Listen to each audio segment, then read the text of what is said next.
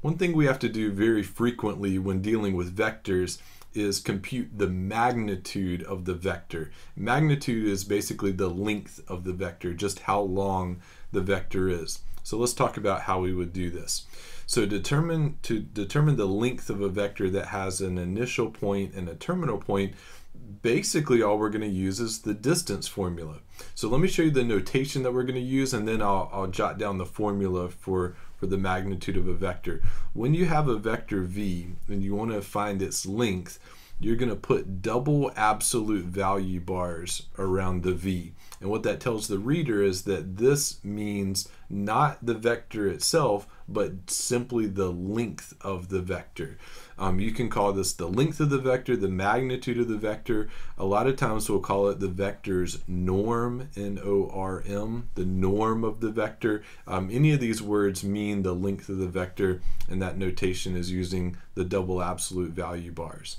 So now, how do you actually find the magnitude of the vector? Well, again, it goes back to this distance formula. So we'll take a big giant square root, and I'm assuming we remember a lot of this from our old algebra days. We'll take q1 minus p1 squared plus q2 minus p2 squared. And this is nothing more than the distance formula you learned a long time ago from one point to another. So you're just taking your initial point and your terminal point and doing the distance formula.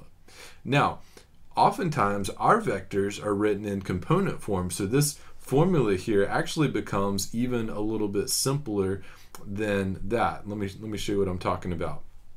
If your vector is written in component form, then you don't have an initial point, well you do, but it's 0, 0, and so those terms drop out of the formula. So this is the one that's more commonly used, is we would say that the magnitude of v is the square root of v1 squared plus v2 squared, because the other two terms that are in the formula are both 0, so they don't really show up. So if you're going to commit something to memory, I would suggest committing this guy to memory. And we'll practice computing the norm or the magnitude of some vectors coming up in the next video.